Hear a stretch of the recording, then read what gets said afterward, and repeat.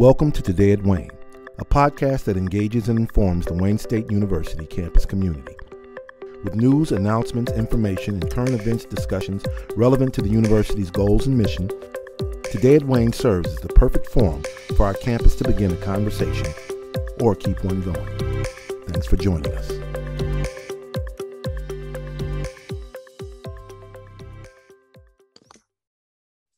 Welcome to the Today at Wayne podcast. I'm your host, Darrell Dawsey. Long before the rains that inundated the metro Detroit area for much of this summer, the region has been pounded by massive deluges before. In 1986, southeastern Michigan experienced its worst flooding in half a century as rainfall averaged between 6 inches and 1 foot for 3 incredible days in September. Damage was estimated at as much as $500 million.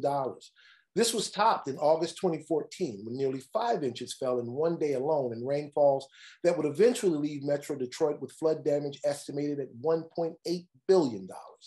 This year's flooding, however, may well go down as the worst ever, for now. For instance, more than 6 inches of rain fell in 24 hours in June of this year. During one 32-day stretch, rain fell for 22 days, dumping more than 5.5 inches on the region at a time when the area usually averages about 3 inches. Highways have been overwhelmed. Scores of cars have been left stalled and waterlogged. Hundreds of homes, if not more, have been severely damaged. And the fallout has extended far beyond freeways, curbsides, and residential basements. Fears of climate change have been amplified. Lawsuits have been filed. Public confidence has been eroded like so much sandstone. Meanwhile, government officials like those at the Great Lakes Water Authority, which wrested control of the city's water system from Detroit government when the city was forced into bankruptcy in 2013, are pointing fingers and shifting blame. To help us make sense of all this, the Today at Wayne podcast is joined today by William Shuster, professor and chair of the Department of Civil and Environmental Engineering at Wayne State University. Bill has become an increasingly vocal and important voice in the rising debate over why Detroit floods, what's to blame, and what should be done about the problem. And now he's here to talk with us about our regional response to what appears to be a rapidly worsening issue and how we might get out of this mess. Bill, welcome to the Today at Wayne podcast. All the best, Darrell. Thanks for having me. So let's get at it. First of all, just how bad has the flooding been this year as compared to previous years and as we look at our averages? Well, the flooding, something has shifted. What we're talking about is extreme but unpredictable rainfall events. And, this gets away from, 500-year storms, 1,000-year storms. Like when we get into, the probabilities and stuff like that, we're in some new territory here. And so let's take June 25th, 26th, for example. And we had a soaking rainfall event that was followed by an unprecedented pulse of rainfall that fell hard. This is the rainfall intensity was very high for a short period of time. And so that pre-soaking event, it's kind of like as if we had paved our whole city. Like the rainfall hit the ground, and if it was soil, that soil was saturated. And so we had runoff, everywhere. Everything acted like a paved surface when you rain on it. And so we get that's where we get the flooding.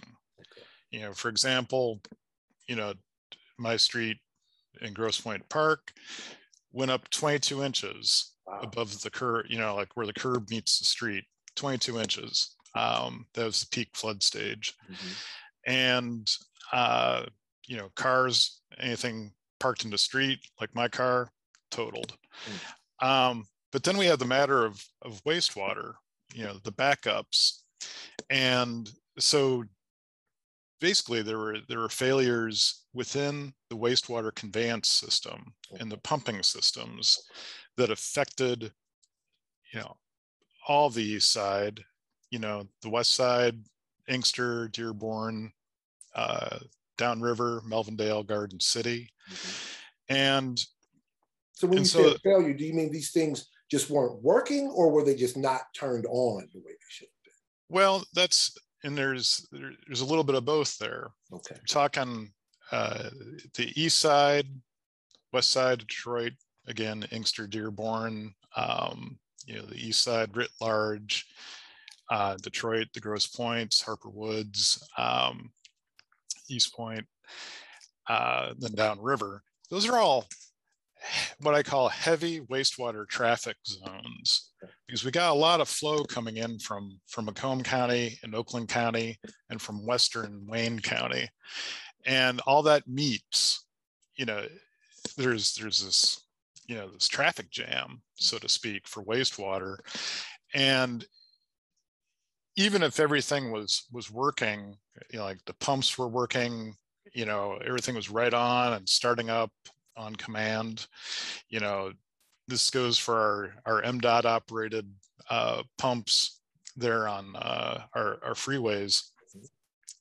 Even if everything was working, it would have been a lot to ask of the system, because it was designed for a different time and place. And water always wins. We just need to give it, when we manage water, we have to give it a place to go, because otherwise it makes its own decisions, and not usually in our interest, us human critters. So, but getting back to the other, the wastewater issue, is that the pumps were not working. We didn't have the benefit of regional full pumping capacity, online at the time. So, Jefferson Chalmers, Cornerstone Village, Grosse Pointe Park, basically there was no room for septic flows in these areas. And if you're Jefferson Chalmers, you got Detroit River. On the east, you got the Jefferson wastewater interceptor.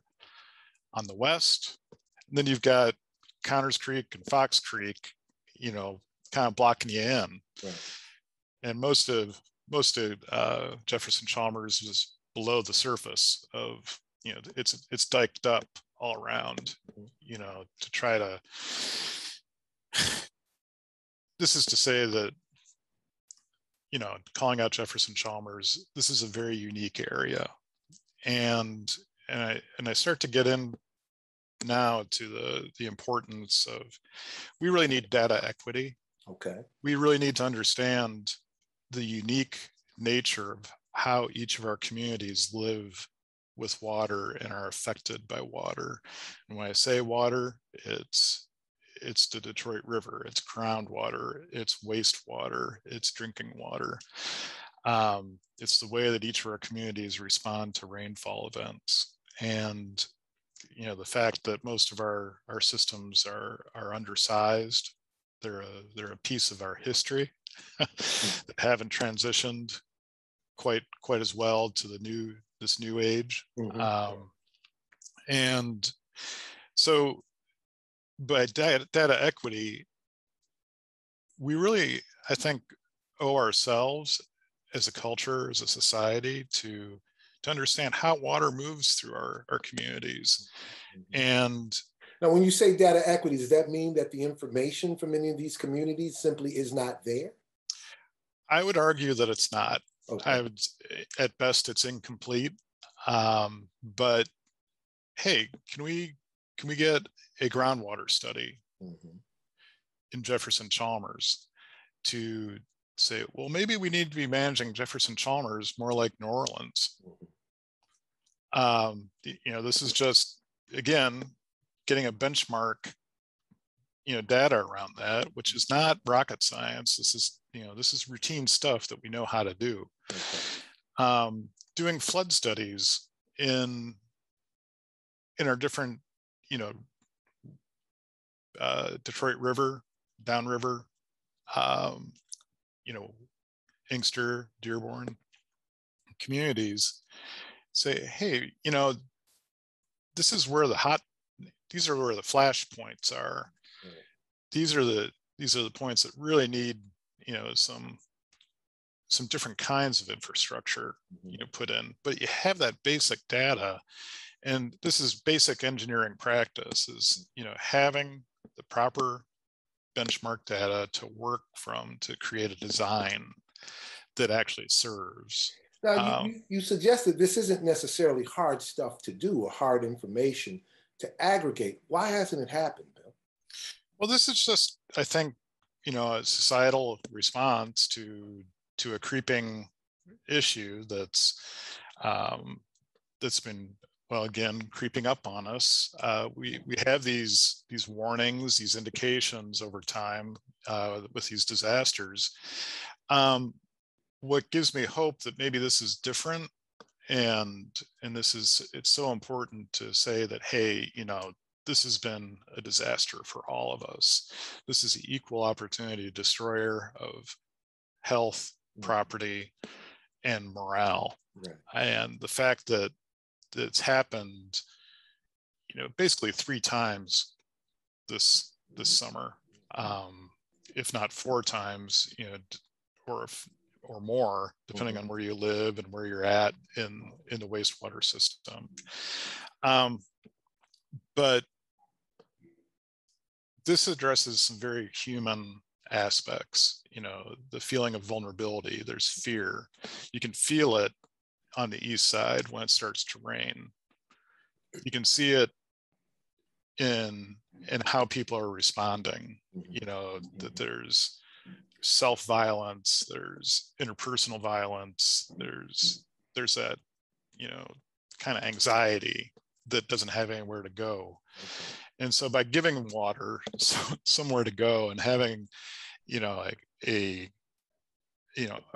regional response as well as a local response to give people faith that, hey, we're starting to work on this infrastructure issue and protect, and deliver a level of service that we should all take comfort in and enjoy.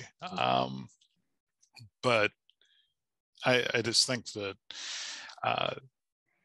again, the fact that it's an equal opportunity destroyer of health, and that's physical health and mental health, emotional health, property, and morale.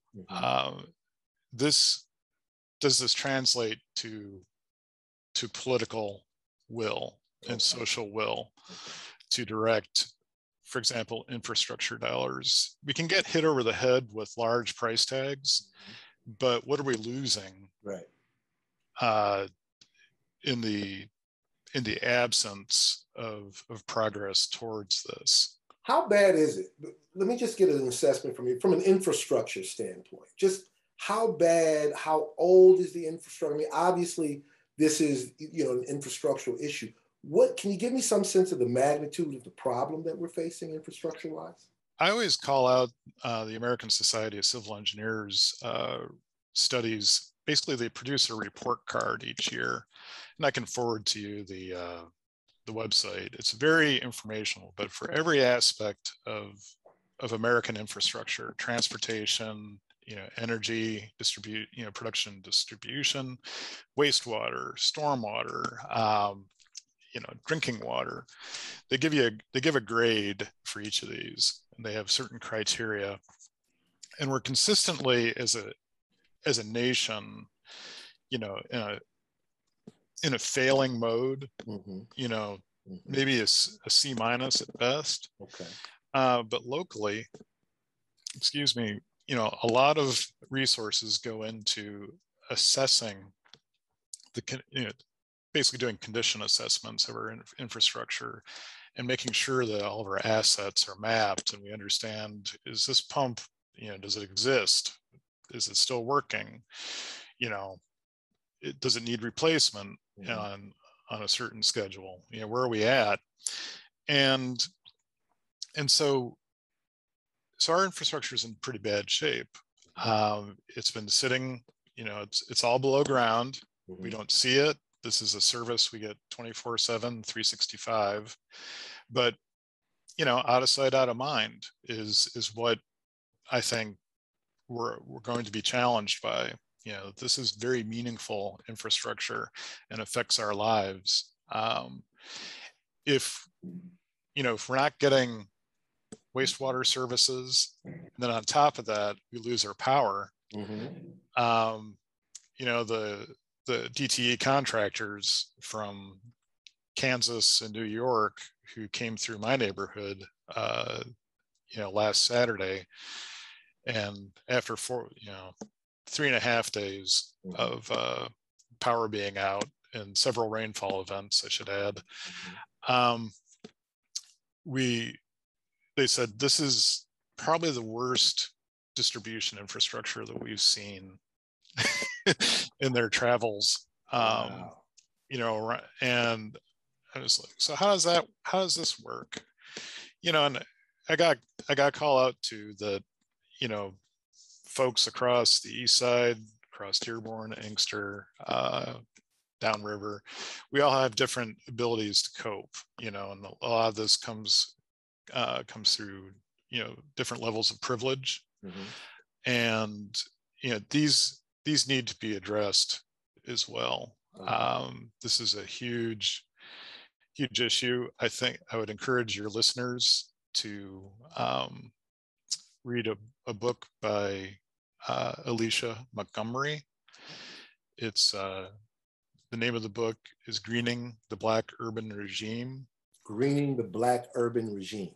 Right. And that's 2020 on the Wayne State University Press. Okay. I found this book to be instructive and learning a lot. There's a lot of good civil environmental engineering in this book. That's the way that I have interpreted it. In, drawing connections between how our infrastructure has been in effect racialized over time, or the outcomes, express or represent a certain level of racialization. So when you talk about the distribution of infrastructure or the maldistribution of infrastructure, we're talking about a maldistribution based along class lines, racial lines in many instances. That would be arguable. And the fact that by becoming a heavy wastewater traffic area that runs through the communities who are least able to be resilient to this, to be continue to be most vulnerable. Okay. So, when I drive to work, I drive through, I'm passed routinely on Mack Avenue at 70 miles an hour. There's people walking into traffic. This is what I see an outcome of feeling vulnerable, and the fear and the anxiety. And, things in many areas, at least on the east side, have not appreciably improved since the 1967 uprising. And so how are we going to, there's definitely a social and cultural component here. As Detroiters, we're proud of aspects of our culture that are deeply embedded in the communities that we live in. And I'm only 2 years into this. I grew up in the suburbs of Detroit in the 70s. And, but Jefferson Chalmers, again, very unique relationship with water. This is kind of bringing it around. There's going to be these social and cultural drivers for data equity, knowing what we're into, working with this infrastructure that's been either left behind or left unmaintained for many years, and their co-location with vulnerable communities. And then how does that drive forward, directing the substantive opportunity for federal, state, county, local, and philanthropic cooperation and collaboration to make this work? Let me ask you, if you were in charge, where would you start? What are the most urgent areas where we need this infrastructure shored up? Well, I would say that, again, it's these hot spots, that lit up during the most recent flooding.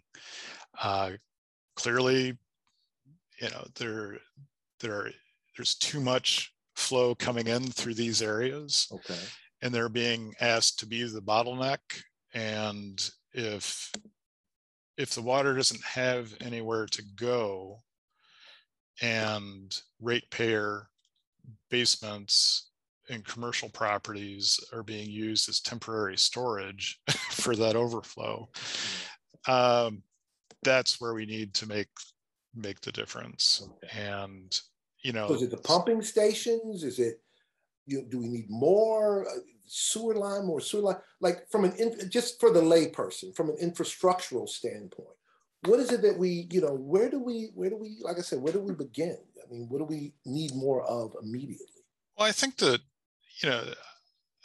looking at our, GLEWA contracts for quite a bit, to handle quite a bit of wastewater volume. And are we looking at the need to work with the folks that are part of the service area? It's a huge service area. A lot of wastewater comes in and goes to the wastewater resource recovery facility downriver on Jefferson. It's one of the largest wastewater treatment plant infrastructures in the country, if not the world. And is it fair to run all that volume to that single treatment plant? I mean, Cleveland has a regional system, but they have 3 satellite plants: westerly, southerly, easterly. And is this part of the game? To reduce the amount, kind of right size the amount of volume coming through, and allowing the system that's in place to handle the flows, from the east side, from the points, from Harper Woods, all the way down Detroit River, from, and our west side friends and colleagues, and then downriver folks. So, it feels like there's a regional, larger scale approach, but then, level of service, would include, how do we prevent sewer backups in people's basements? And, so I think improving that infrastructure, there would have to be a grant program to do that.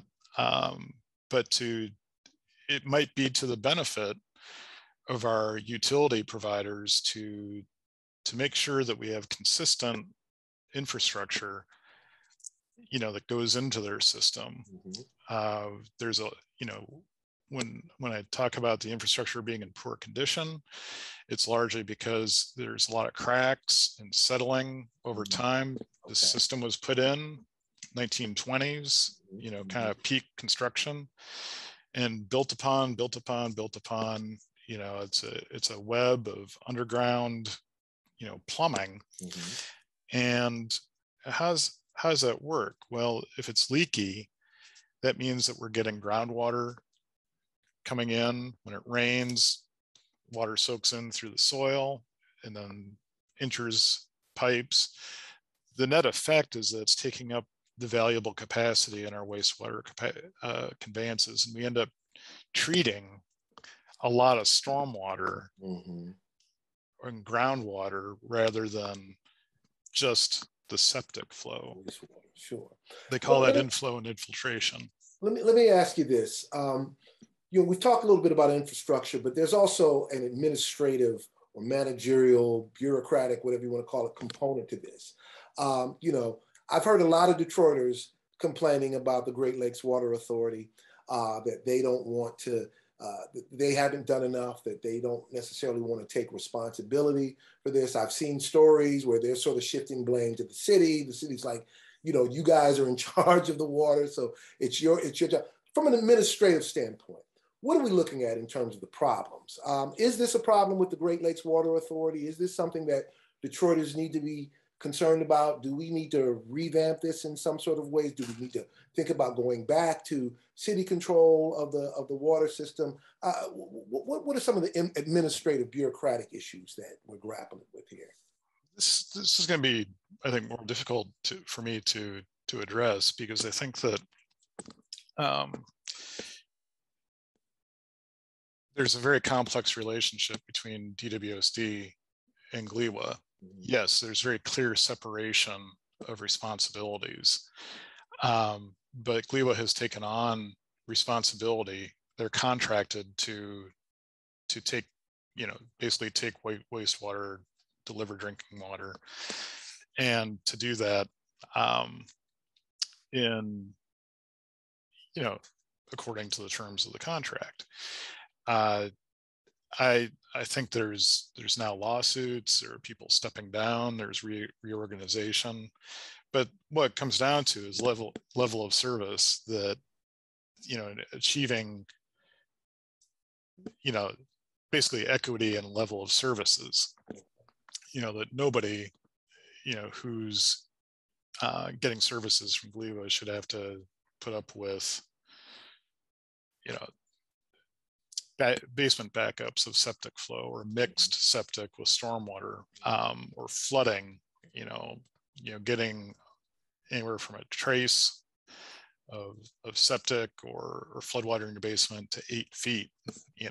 It's basically pushing up on the joists and the floor of your first floor. And so, clearly there's room for, where's the responsibility for the, for the pump failures, say at Freud and Connors Creek pumping station. Is there an interaction with the high rate treatment or the CSO facility at Connors Creek? The Blue Hill pumping facility. All these have been, there was a lot of analysis done in 2016. It's one of the more recent massive events that cited pump failure as an issue. So to my knowledge, there is independent assessment of this going forward, and will these recommendations be binding? Well, I guess that all goes through some sort of legal process, that compels GLEWA to respond at some level. And so I think that, Detroiters, I think anybody in the GLEWA service area, it would be to their best interest to educate yourself about, what's going on here. Hopefully these interviews are a step toward that. Talking about, there's just basic information out there about combined versus separated sewer systems, and where's your community in the service area? Are you downstream? Are you upstream? Are you more vulnerable, less vulnerable? But the communities that really lit up during the flood and wastewater malfunction events in June and July of this year, we're going to call these out as the most vulnerable communities, I think. And I think there are other ways that we're approaching this. Our Center for Urban Studies and Healthy Urban Waters here at Wayne State University, looking at the basically human health effects. How's this affecting folks? Right. And so we know, through their work, how this affects Detroiters, East Siders, Grosse Pointers, Harper Woodsters, but then this moves to more of an engineering focus and approach. Basic data, basic designs that serve, get the level of service consistent and up to par. I feel like there was something else I wanted to hit there, but well, we're getting, I promise not to keep you too long. Yeah. So I want to honor that promise, because I know you're a busy man. You've got a lot of stuff to do. But I as you're thinking about it, I just want to kind of open up these last few minutes to you to perhaps explore any other ideas, suggestions, thoughts, things that Detroiters should know about this issue that perhaps we haven't had an opportunity to touch on. Is there anything else you'd like to share? Well, see if I have some notes here. I think that we want to look at downspout disconnection, okay, and the use of green infrastructure. In the latter case, green infrastructure has been floated as kind of a silver bullet. This is something that I worked with a lot over my 18 years with federal EPA at the water lab in Cincinnati. So I worked for a national lab and basically worked around the country: Cleveland, Ohio, Camden, New Jersey, New Orleans, Louisiana, Phoenix, Arizona, Omaha, Nebraska. And we actually worked with these cities to, in some of the cities, negotiate under the Clean Water Act.